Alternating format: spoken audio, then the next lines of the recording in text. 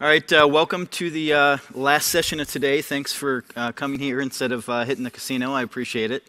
I will get you out in time for the Dodgers game, for those that care. So my name's Daniel Egan, and today we're going to be talking about building bots, and we're going to kind of focus on enterprise bots in the talk. Now, this talk today is not I'm going to show code. It's part beginner, part advanced, part concept, part what you should do, part what you shouldn't do. I'm not going to sit up here and walk you through step by step in building a bot. That's what this is for. So if you want to, after this, go build your own bot. I have a Node bot workshop and a C# bot workshop that takes you step by step to building your bot, and it gets you to the point where whatever your idea is, you can go from there. You can find it on my GitHub, just github.com, Daniel Egan, bot workshop. So bots are hotter than you could possibly imagine. It's super crazy right now. We do a lot of work with a lot of different companies in our roles, and every single one of them wants a bot. We'll kind of talk about different ones they want and ones that are hot, but this is a great opportunity, either internally in your company or if you're a consultant. So many people either want a brand bot or an enterprise bot or a fun bot or whatever it is. There's just a huge opportunity in this space. It's easy to do, and what I mean by that is if you're a Node developer or you're a C# developer, there's a really small learning curve for this stuff. You already have most of the skills you need to build bots, and there's just a ton of opportunity. So I like to usually start out, if I can, with a little bot history. And you can see I titled it, What's Old is New Again, because I find it fascinating. All these newfangled things are never really new. They've been around for a long, long time. They just started hitting at the right spot. So chatbots are the same way. So chatbots start way back with this guy. Can anyone tell me who he is? I've only had one person guess it. This is Lord Byron. And Lord Byron, if you don't know who he is, you probably know his book, Don Juan. Lord Byron was a poet, and he was a scoundrel. He actually had a daughter, and he left when she was about 4 months old, and he was a womanizer. And because he was such a scoundrel, his wife took their daughter and decided that she's going to make sure that she does not turn out like her dad. And so she has mathematic tutor after mathematic tutor after mathematic tutor teach her mathematics to make sure she's driven to this side, the mathematics side, and not to the poetry side. Now, her name was Augusta Byron, and in July of 1835, she married William VIII Baron King, and in 1838, he became the Earl of Lovelace, and she became Augusta Ada King Noel, Countess of Lovelace, or as you probably know her, Ada Lovelace. This is kind of, I guess, where the story really begins. So Ada Lovelace, since she had all that mathematics training, she had a really cool and interesting relationship with a gentleman named Charles Babbage. Charles Babbage is known as the father of the computer. And he's famous for two different things. The first one was a difference engine, which he actually did build, and this could calculate equations faster than any human could. It's just a glorified calculator made with mechanics way back in the day. And then he also designed, but never built, something called the analytical engine. The analytical engine was the first programmable computer, so it wasn't designed for just one simple thing. And so he asked Ada Lovelace, since they were friends and she was a mathematician, to write comments on a paper that another mathematician had written on the analytical engine. And when she did it, she wrote notes on it that were probably 7 times the size of the actual paper. And there's a lot of fascinating things in there about Ada Lovelace and computer industry and all this stuff. But very specifically, in that paper, one of the things that Ada said is that computers could never have artificial intelligence. It was absolutely impossible. Now, this irked a bunch of people. One of them that it irked is Alan Turing. He's considered the father of artificial intelligence. Alan Turing devised what's called the Turing test. The Turing test is really simple. You put a computer in one room, you put a person in a second room, and then another person in the third room. And if person A cannot figure out if he's talking to a computer or a person, it's said to have passed the Turing test, and it's said to have intelligence. Now, way back in 1964, at the MIT Artificial Intelligence Laboratory, they built the first chatbot. So everyone's really hot on this bot stuff right now and chatbots right now, but chatbots have been around since 1964. The first chatbot was called Eliza, and it was a therapist. And if you think about how a therapist talks, it says stuff like, "What do you think about that? How does that make you feel?" You know, those kind of roundabout questions that you'd think could possibly help, someone pass the Turing test. The second chatbot was Perry, and Perry was a paranoid schizophrenic. And if you can imagine what a paranoid schizophrenic sounds like, they can really say anything, right? So it's another thing that they built to pass the Turing test. And of course, since you have a therapist and a paranoid schizophrenic, they had to meet at one point. So they met over the ARPANET, and this is the discussion they've had. So chatbots are really cool, really neat, but have been around for a long, long time. But they weren't very useful. And the reason they weren't very useful is because bots were like text-based adventure games. How many people have ever played a text-based adventure game? Oh, it's a good crowd. So if you played one, you know you had to say things like turn left, open doorknob, walk west, whatever the commands were. And if you said anything outside of that, it had no idea what you're talking about.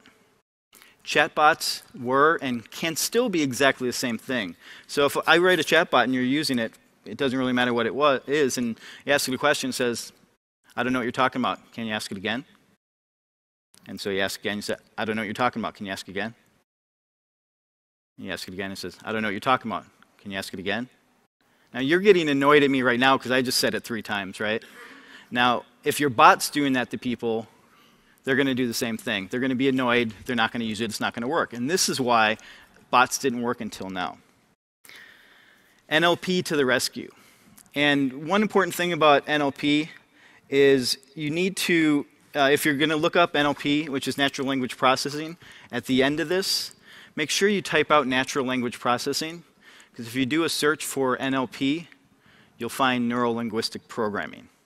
Completely different and not what you want. Well, you may want it, but it has nothing to do with chatbots. So why is NLP so hard? I use this statement all the time, or this sentence all the time, to kind of explain it. You see this, I saw a man on a hill with a telescope. It seems like a simple statement, but it can mean many things. There's a man on a hill, and I'm watching him with my telescope. There's a man on a hill I'm seeing, and he has a telescope. There's a man, and he's on a hill that also has a telescope on it, or I'm on a hill and I saw a man using a telescope. It's really difficult for computers to understand our natural language. To be able to talk to a human is really, really difficult. And that's why you had that text-based adventure game scenario where if you didn't say it exactly like the regular expression, command, whatever, that it understood, it was out of scope.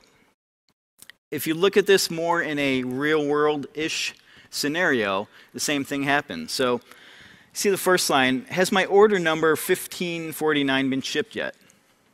That one might be relatively easy to parse.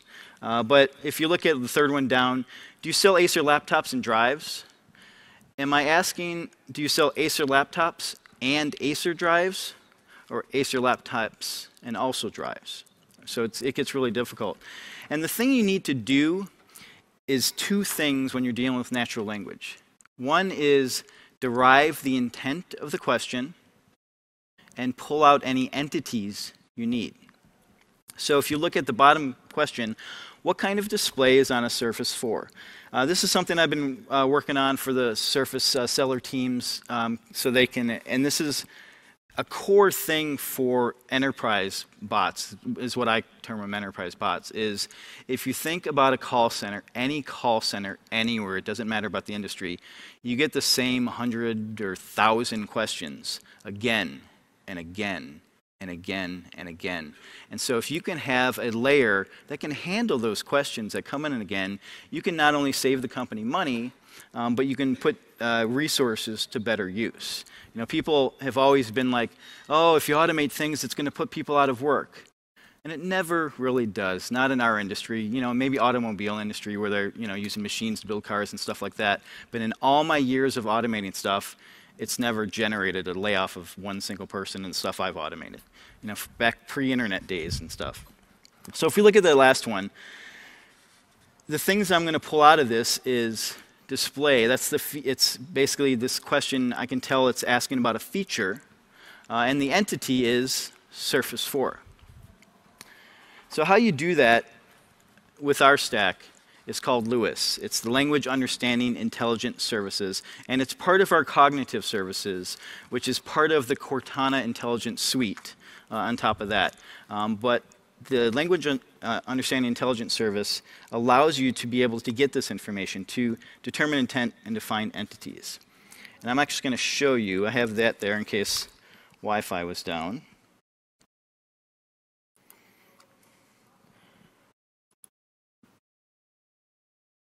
So I've already created an app. I'm not going to walk you through every little step. One of the beautiful parts about this is there's no programming involved in this. All the heavy lifting is done by Microsoft.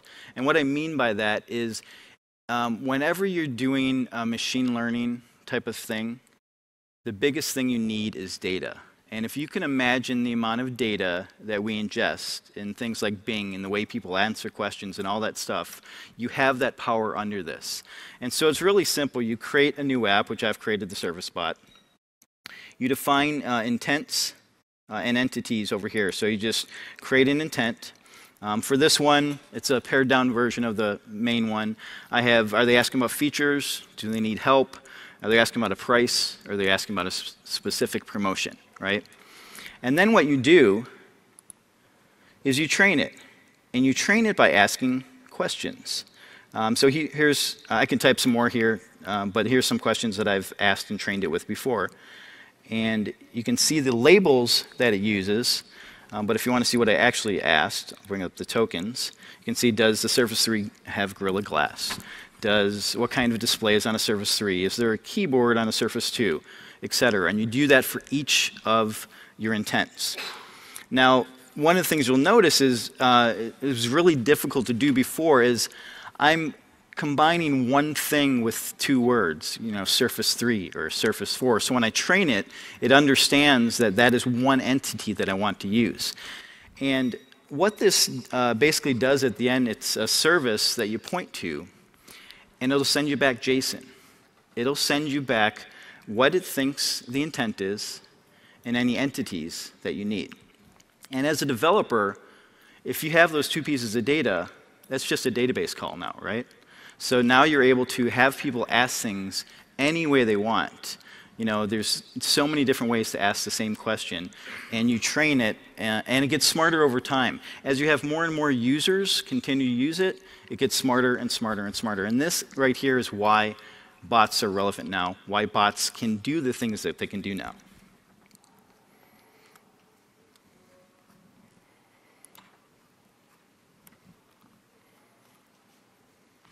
So this is kind of a layered talk, and I'll come back to this again, but LUIS is implemented as an intent recognizer, which means it implements the iIntent interface. And this is really important when you're really going to design a production bot. I'm going to show you some code at the end that is really very close to how you should have your production bot, because all the samples, fortunately or unfortunately, will have stuff kind of generically, because you have to build samples that way to teach people certain concepts. And this is a really important concept. So the intent recognizer stack is in the Node SDK only, but I use something called scorables, which you'll see later. And what this allows you to do, and I want to mention it here and I'll mention it again, is if you think of the traffic for a bot, if you think of asking a bot a question and for every single question having to go to LUIS and come back, go to Lewis and come back for every single one. You don't want to do that for a couple reasons. For the price, it's very minimal going up, but if you have a super popular bot, you're going to pay for each one. And then also the traffic lag, right? So if you can teach people to say a command like, next time ask me this way, and capture that locally, and then answer the question, you save that time and you save that money. It's called stacking intents, and I'll show you that later. It's a really important concept. So when people first start to play with natural language processing, they really tend to abuse it. And I completely understand why, because it's fun. You know, building bots, we've all probably done development jobs that pay the bills, and then development jobs that are really fun to do. And working with bots and working with natural language processing is really fun. But what they do is they kind of go out of scope, meaning that one of the worst things you can do, and you'll see this in a bunch of bots if you start using them, that a lot of bots will do this, it'll come up and say, hi, how can I help you? That is completely open-ended, right? I just found you. I have no idea what you can help me with, right? So you want to make sure you don't abuse NLP by trying to answer that one question and have a million different intents and 1,000 entities to try and capture everything under the sun. And we'll talk about narrowing that down in a second. The second thing is users never ask things the way you as a developer think they're going to ask things. You know, you start planning in your head of this house application. You're like, okay, they'll probably ask, you know, I want a house with 4 bedrooms and I want it to be between 300 and 350 and I needed to have a big yard and you need to have, they're not going to say that. They're going to say, I want to buy a house. And you have to answer that question. And so you got to realize that they're not going to ask it the way you wish they would ask it. And actually, I don't know where rent-wise this person lives, but a 4-bedroom house for $300 to $350. Not where I live, anyway. So the other side of this, and we'll dive a little deeper into this directed, non-directed, is leading them through a path. So you want to give them options, or at least show them what you're good at, right? So when they come to your bot, it's like a website. When they come to your bot, they say, hey, how are you? What can I help you with? These are the things I can do, right? That's called directed. And there's this line in the sand that's not very well defined called directed or non-directed. Directed can be slightly boring, but it gets the job done. And what I mean by that is all you do is buttons, right? I can help you with these 3 things. You click on a button, we're typing what the button says. Now answer this question. Now answer that question. It gets to where you need to go, and it helps them get the information they're looking for, but it's kind of boring. The opposite side is what we just talked about, non-directed, leaving it wide open and letting them go crazy with how they ask things. That, as you know, as developers, is really difficult. It's like leaving a text box on your forms where people can type in everything, right? You usually have checkboxes or drop-downs because you want to control the data that's coming in. So you need to decide where in that line, how directed and how non-directed you want your bot to be. Because as you think about it, they're funnels. If you think of what Lewis does, you're just allowing the natural language processor to funnel it into a bucket that you understand, that you can make decisions on. So what makes a bot great? It's not how smart they are. It's not how much NLP they have. It's the user experience. The best ones make it really easy. One of the difficult things for building bots is you're going to want to have a lot of fun. And when you're having a lot of fun, you're going to do stuff to make the experience harder.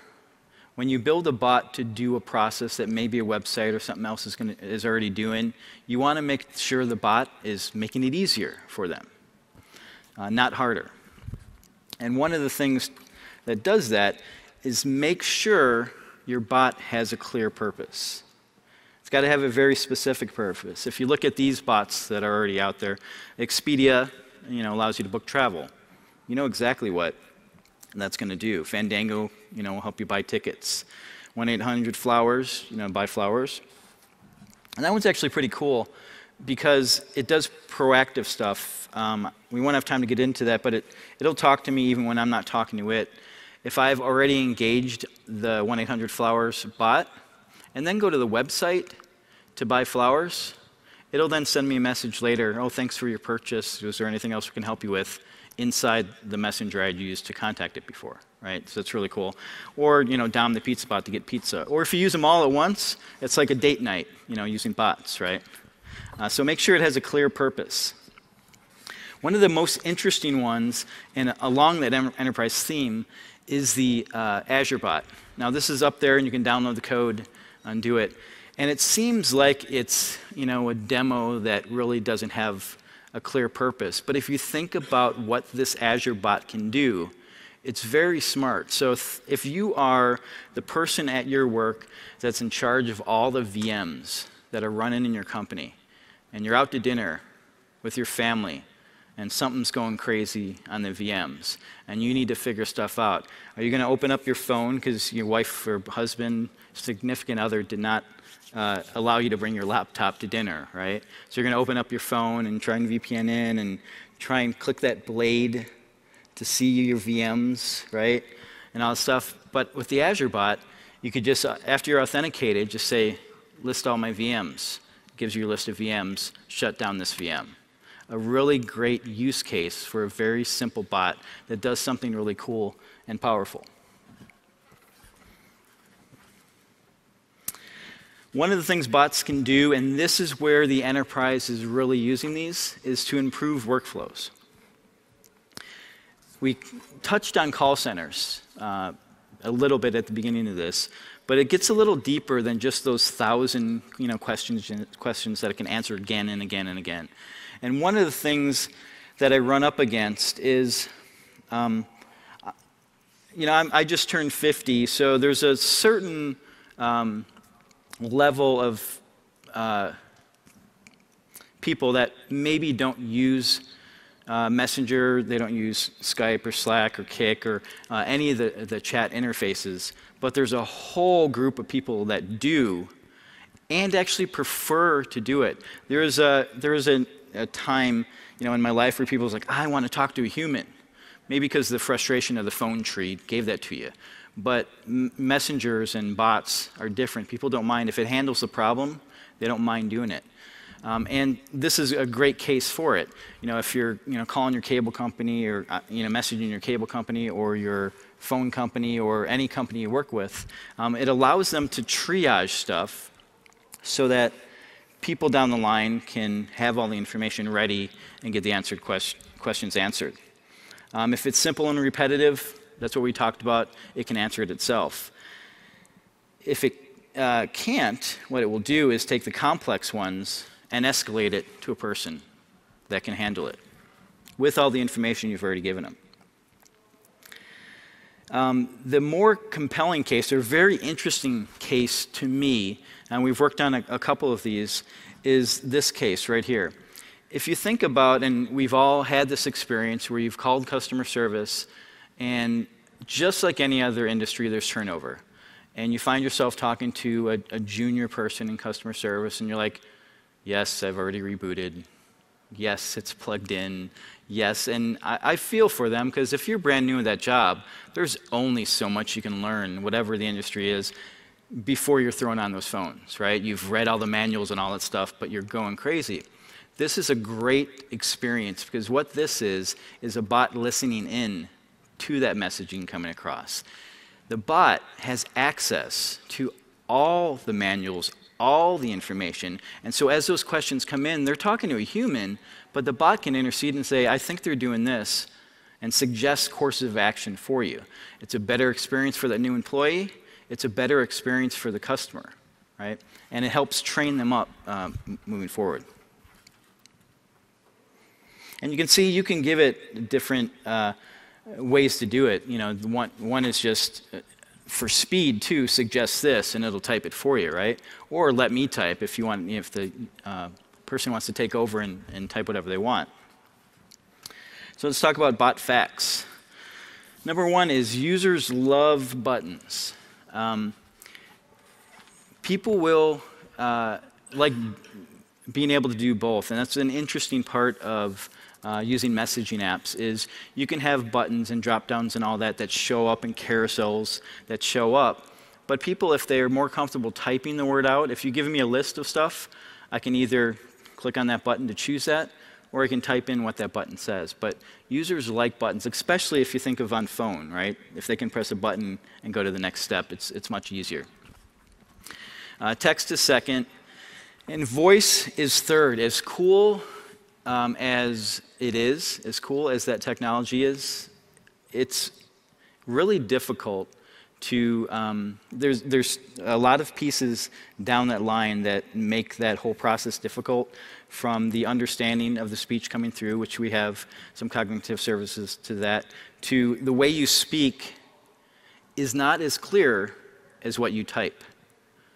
And you may not realize that until you start building a bot that they want voice. You know, the way people say stuff really quick instead of type, you're much clearer when you type out what you want. So that's usually third. Users never say things the way you expect them. We talked about that already. And search can do wonders for bots. One of the reasons I have this on here is we talked about stacking intents. We talked about, you know, being able to go to Lewis or doing commands. But these two things are really amazing. So the Q&A maker, if your company right now has, I should actually ask the question, how many of you are at a company that has an FAQ page somewhere on their website?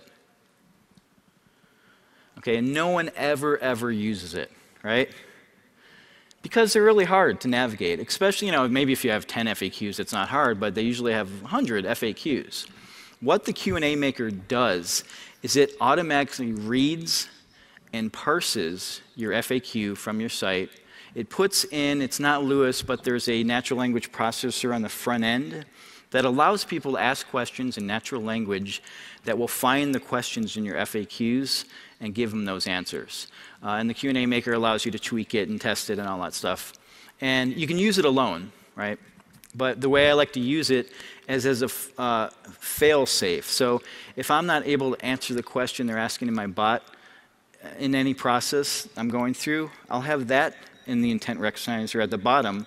I didn't find an answer, and I'll go see if it's in the FAQs, right? So you can use it alone. And then Azure Search, too, if you have information that is just thousands and thousands and thousands of rows, Azure Search does a great job of being able to use, you know, the technology that we use, like in Bing, to put it for your data. Bots do not need to have conversations. One of the things you don't want to do when you're building your bot is try to pass the Turing test. You're not trying to trick the user. You're trying to just help the user. So make sure that you're not doing things to try and seem like you're a real person, because people will catch on because they'll know you're not a real person, and then they won't like your bot. So make sure that you're not trying to do that. Okay, so now let's talk about the bot framework itself. It's 3 pieces, kind of one piece. The bot directory is just where you can publish your bot so that other people can find it. There's other bot directories as well. This is, you know, one we own. The developer portal, which we'll probably look at a little bit, is where you put things, where you do 2 things. You say where your bot's hosted, and the thing to realize for your bot is it's just a website. So you decide basically where to host it, right? So if it's on Azure, if it's on your servers, if it's, you know, somewhere else, you're putting that URL, right? We need to know where it is so that we can contact it. And it's also where you connect the channels, and we'll talk about that in just a little bit. And then the bot builder. So there's 3 ways to access the bot framework. One is the Node SDK, one is the C# SDK, and we'll look at both of those today. And the third way is REST. I suggest you use one of the first 2, because like with any API, you want all the goodies that are built in that API. If you're hitting a REST service, all the what I call code rails that you get with the APIs, you don't get with the REST, but you can access it via REST service. So this is what a typical bot looks like. Your code is just a really small part of it. And again, like I said in the beginning, you already have the skills. whether you're a C# developer or no developer. You're just this very small learning curve. Because what you're doing is usually calling out. A question comes in, you parse it using Lewis, you're going to go to your database, or you're going to go to cognitive services, you're going to go to this API, you're going to go to the phone tree API, whatever it is, right? That's all external stuff. So you're really just directing stuff. As long as you can understand what they're asking, you're just getting answers, right? It's that simple. The big thing is the channels on the side there. And so let's talk about channels. When I say channels, there's different ways for people to communicate with your bot. And channels are things like Skype or Slack or Teams or SMS or Kik or Twilio for SMS or email, Bing, Cortana. And this is the beautiful part of our bot framework, is you write it once and you can have it on all these channels. I've done this talk before to user groups in different places, and they're like, man, I wish this was here when I built my bot. Because if you build a Facebook bot, and then you want to build a Slack bot, you have to build it over again. And then if you want to build a Kik bot, you have to build it again. Now, if you architected it correctly, you'll have some shared code, obviously, but you have to build it again and again and again. And what the bot framework does, it allows you to build it once and have it almost instantly on all of them. There's some slight caveats to that, meaning some channels will format things a little different, and you have to tweak it a bit. But it's pretty close to turnkey on that. And how it does that is uses a connector service. And so you can imagine all the chat frameworks did not sit down in a room and go, let's call this field first name, let's call this last name, let's call it, they're all different, right? So, I mean, some might match, but they have their own fields. That's how they built their API. So what we built was a connector service. So the channel, if say it's sending a message back, will come with its own JSON into the connector service. We translate it to something that the bot framework understands so it can handle it. Same thing coming back. It takes whatever's coming, we call it activity JSON, sends it through the connector service, says what channel is it on? Oh, this is what these fields are, and it sends it back. So that's how it can communicate to all these channels at once. And more keep coming. One of the reasons I stop and really talk about the power of the connector service is because if you build a bot in C#, you won't notice. It's just that one line of code that's doing all that beautiful work for you. It's kind of just hidden in that using statement up on top. Same thing for Node. You might understand it a bit more because you have to type it out, but same thing. That's the connecting service in Node. So let's look at a bot. So first of all, let's just do a new.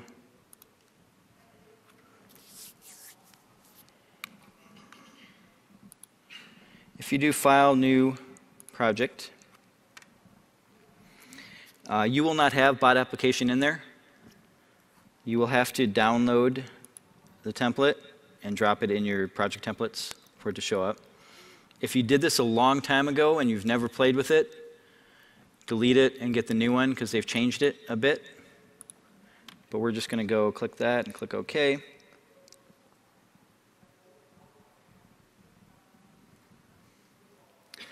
And we will let that spin up. And we're going to go to the controller.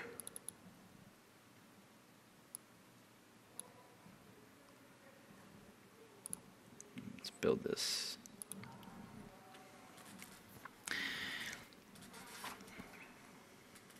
So it's really pretty simple. It's going to hit an endpoint wherever you're hosting it /API//messages, right? That's the messages controller. So whenever a message hits that endpoint, and what I mean by a message is text someone types into a chat. Even if it's a button, the button's converted to text that goes in there. It goes through here.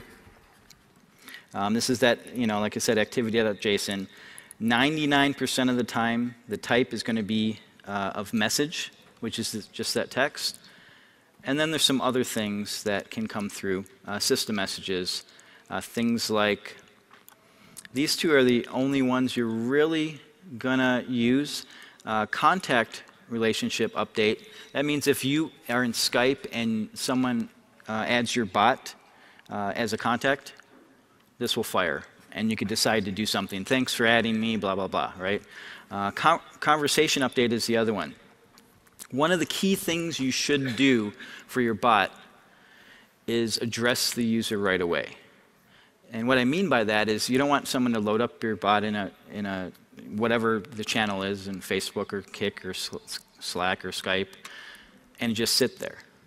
Because it's a response system. You have to ask it something, and then it responds. And so the way you fix that is there's something called conversation update.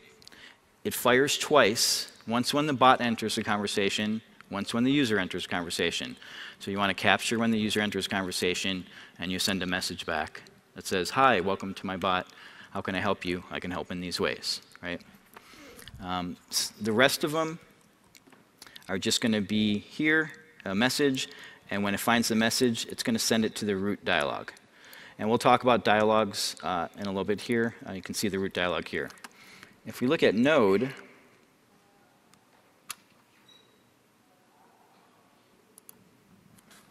bring that up.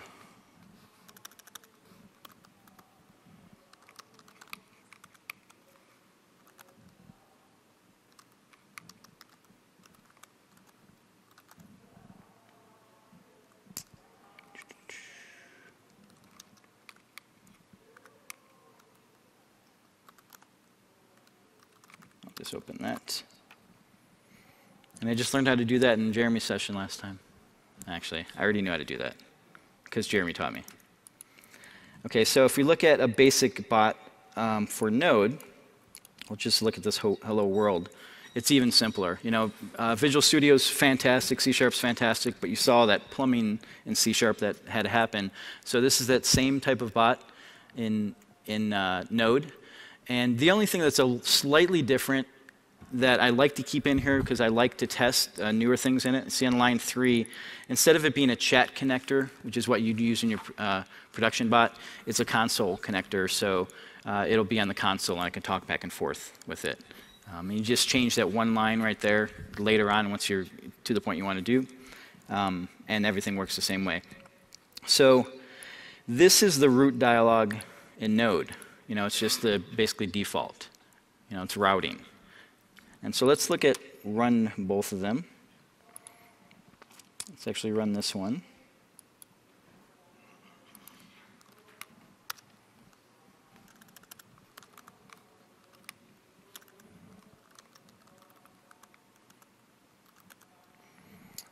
Node hello world.js.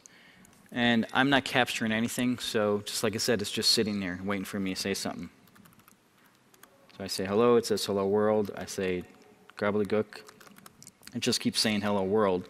And the reason it says that is that's all I'm capturing. I have that one root thing, and all it's saying is hello world back. If we do the same thing for the Visual Studio application,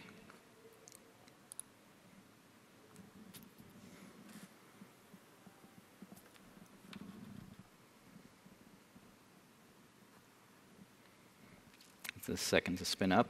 It's going to spin it up and run it on localhost 3979. Remember, you have to append this with API/messages when you talk to it. There's an emulator that you can download that allows you to test locally. I thought I had that spun up, but that'll take a second to come up.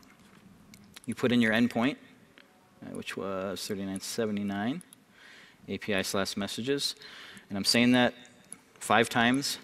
Because you will put in this URL and wonder why your bot's not working, API/messages. We don't right now, we haven't set it up on the bot framework, so we don't have an app ID or an app password for this bot yet, so we can just do connect. And you'll notice down here that 2 conversation updates, one when the bot enters, one when I enter. I'm not handling it yet, but if I say hello on this one, in the root dialog for that one, all it's doing is taking what I say and saying how many characters it is, right? So pretty simple.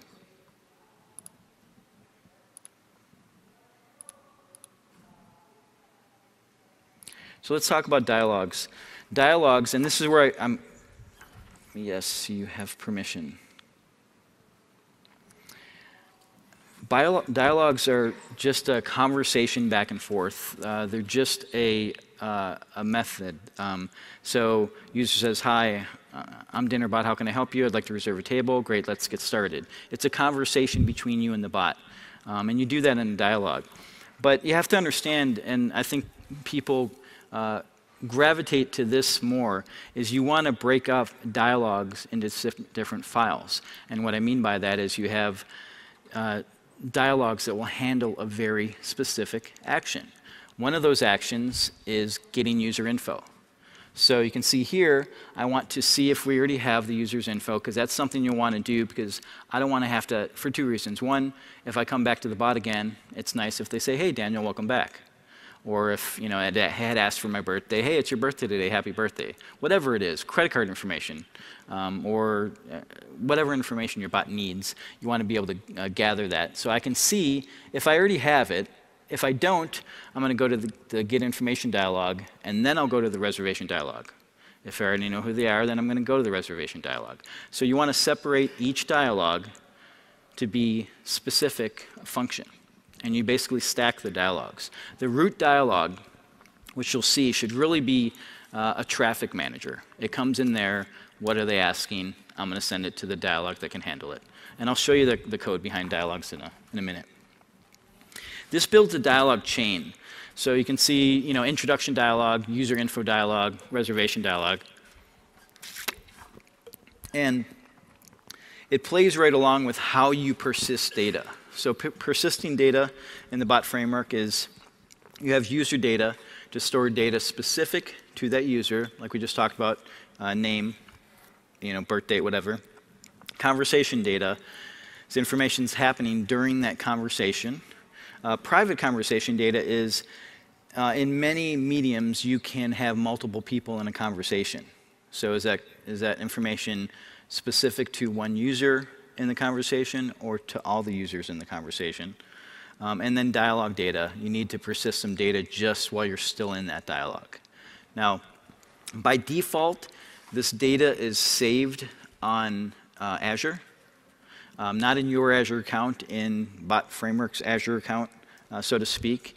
But what you should do for your production bot is implement the iState interface. And when you do that, then you just save this data wherever you'd like to.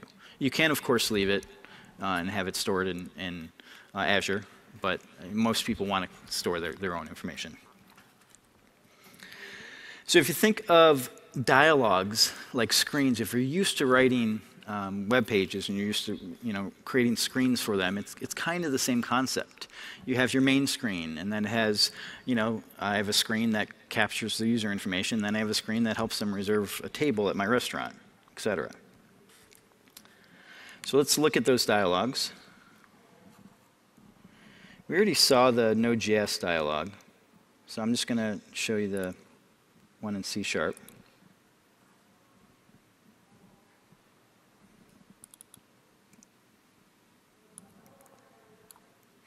So for you to be able to work with a dialog, you need to do a couple things. One is it's got to be serializable. It's got to implement the iDialog interface, passing something back. A lot of times it's just a generic object, but when you go from one dialog back to the one that just called it, sometimes you want to pass data, and sometimes you don't. So that would be whatever the object is, the reservation object that passes back. You can see that the only thing you need to implement is start a sync. And then when it jumps into here, it'll go to message received async. And in here, you do your activity. Now this one, as you saw, was very simple. It's just going to grab whatever they said and send it back to the user with the message. And that's it. But usually what this does is you don't want to do this in the root. Usually what you do is call out to another dialog, come back, call out to another dialog. That dialog might need to get information. Does that make sense? You're stacking the dialogs.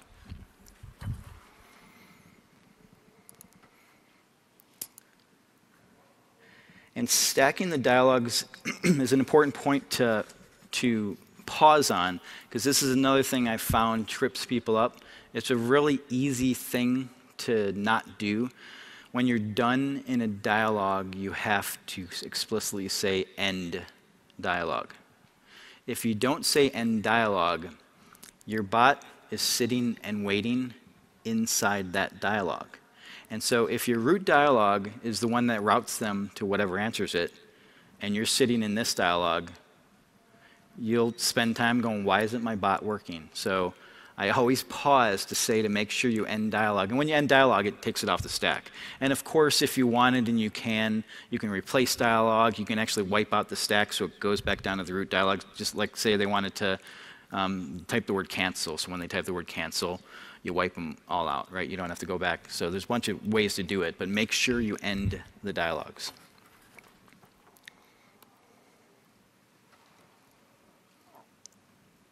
Let me see here.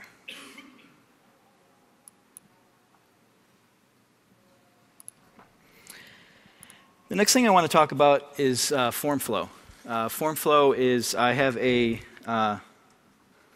love, not so love relationship with form flow. It's an amazing addition, in my opinion, to the bot framework with some caveats. And so I want to make sure I point out those caveats. But form flow is only available in C#, but it helps you do something really easily. And this is what it helps you with. So here's what you'd think a conversation would go. You know, what date would you like your reservation for? 12, 14, 17. For how many people? 4. What time? That's a normal flow, but as you know, this is actually what happens. What date would you like your reservation for? 12, 14, 70. For how many people? Wait, I mean 2, 14, 17. The bot's already passed. The bot's already gone, right? So it has no idea what you're talking about because you're giving it an answer to the last question when it's on the current question. And so form flow helps you do that. And it does it rather easily. If you're a C# developer, this will come really natural to you. So if you have a set of questions that you know you want to ask, like reserving a table, and it's a good, finite, simple set of questions, all you need to do is create a class that holds them. So you can do an enum if it's a multiple choice thing. You can see that I have a string for name, string for email, I have a phone number, and you can see I have a pattern in there, regular expression, to make sure it validates to a phone number. The email, you can see I'm not doing that because I can do that a different way later.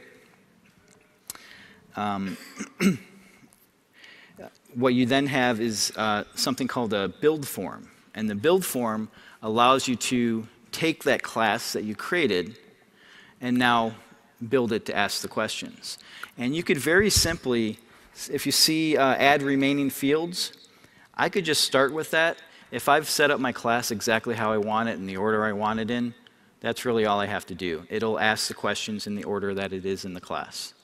But if I want to designate, well, maybe I wanted to ask this question first, or if I wanted to do something like you can see here with email, I want to validate email. So I can validate it with a regular expression in the class, or I can have it jump out to that validate method down below to validate it. I can do cool stuff like that. And then what you get from that is when you're working with it, you can say, what time would you like to arrive? At any time, you can say help. And it'll tell you where you are. It'll allow you to jump to any question you want. It'll tell you what answers you've already done. So it handles that situation and does all that wrapping code for you. So for very cool, simple flows, form flow works great. The caveat is, as soon as you break out into something form flow can't handle, you have to write it all over. Because there's no extension to the form flow dialogue stuff. You have to create the flow yourself going into other dialogues. So use it for very simple stuff, but make sure there's a caveat. So that's where my love, not so love relationship with it is. What's that? Why did that fail? Because it said you could say today, and you said today. The user said today. Where? So it said, what time would you like to arrive? It said today. What time would you like to arrive? No, because I said help, it automatically went back to that same question again. Yeah, it'll also handle, if I said next Wednesday, it understands the context and will grab that date, stuff like that. So let's talk about real-world examples. We got a little bit of time left.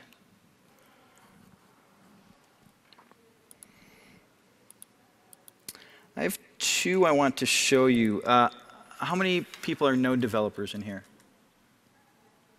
Okay, and C#? Okay, I'll do both. I'll start with Node and then kind of show the difference.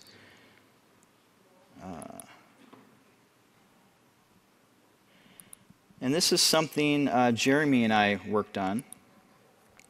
Because one of the things you'll see in the samples is everything, if you're no developer, like everything, all the dialogues are in waterfalls, and all the waterfall is an array of functions that keep jumping down to the next one, answer this question, jump down to the next one. And everything is in app.js or server.js. It's a huge, huge file. And if you're a no developer, that's definitely not something you want to do. And so what this does, and Jeremy actually has a really crazy, more advanced version of what I'm going to show you, but this is a little easier to visualize. So all the dialogues are separated out here into different files. So it's very specific, and if you have multiple developers working on this project, it's very easy for them not to step on their toes. If you are supposed to do the product search dialogue, and you were supposed to do the smile back dialogue, you guys aren't in app.js stepping on each other's toes. So what you do is you define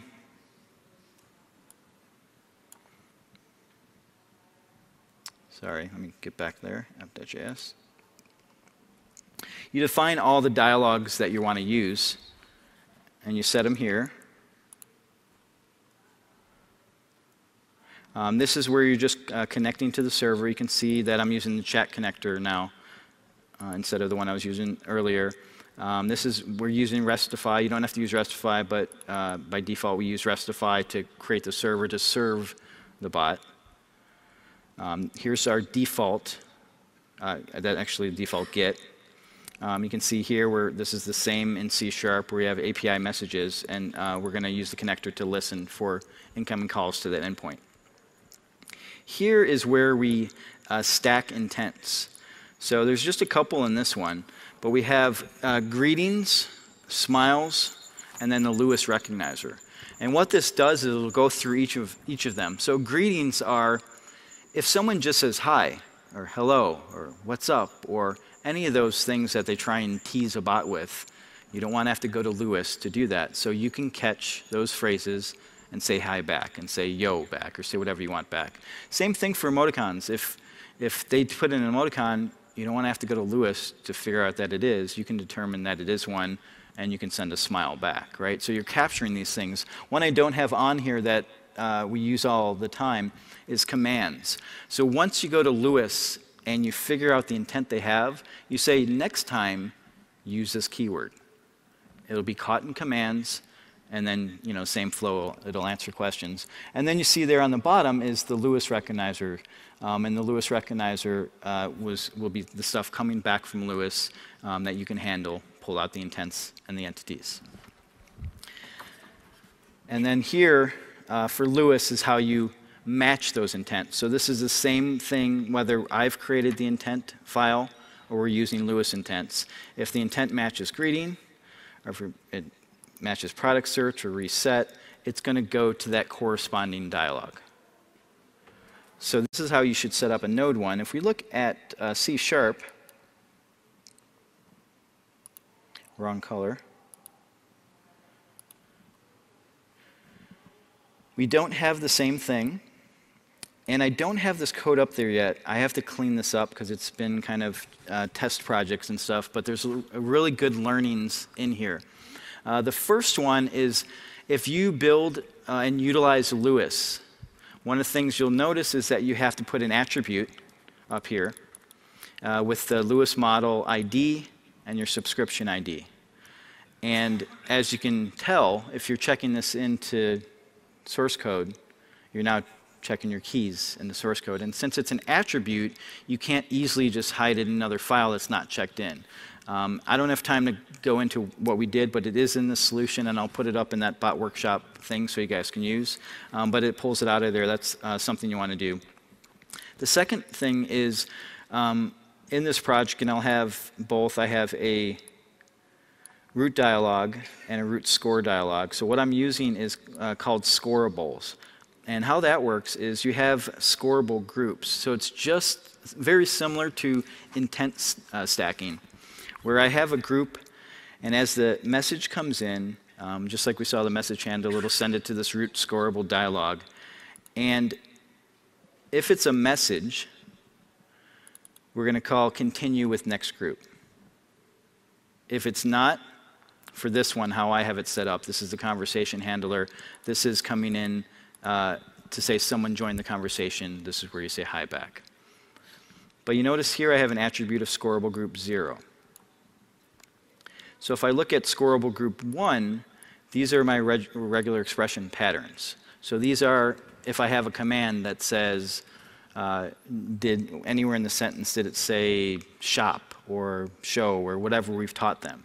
It'll go in this group, and then I'll jump out to other dialogues to do whatever needs to be done. And if I want to go to the next scorable group, I do continue with next group. If I'm done with their answer, I don't call that. Now the next scorable group, this is the second regex pattern, are the Lewis intents. So these are how you get back the Lewis intents. So even though JSON's coming back from Lewis, you don't even have to deal with the JSON. You can pull it programmatically in C#. So you can see if the Lewis intent said reserve a table, then do that. And then you have the scorable group 3, which is default, your catch-all. You know, one of the things I don't have here on the bottom, you can have another scorable group that has the Q&A maker to capture it. And then everything else in here is exactly as you'd expect in a C# project. Open.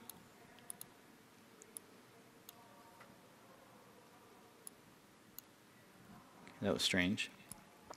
So you can see I have a different class for if they want a survey, if they have a survey with the prompt. I have one for gathering the user information. Things we don't have time to talk about is middleware. Middleware allows you to, everything that comes through back and forth, you can capture that and do something with it. Something else that's implemented in here is proactive messaging. Again, proactive messaging allows you, once they talk to your bot once, you gather their information, and now you can talk to them. Now you got to be careful with that, right? You don't want to annoy the user by proactively sending messages. But you might want to do that. For example, some of the enterprise bots we've worked on is, if you ever worked with Jenkins, it has, I think, just Slack integration. But we had a team that wanted to be able to kick off builds and figure out progress and be alerted when things were done with other platforms. For example, like if they went home, they didn't want to be contacted on Facebook Messenger or Skype. They wanted to be sent a text if it was after 5 and stuff like that. So there's a lot of things that you can do with these types of bots.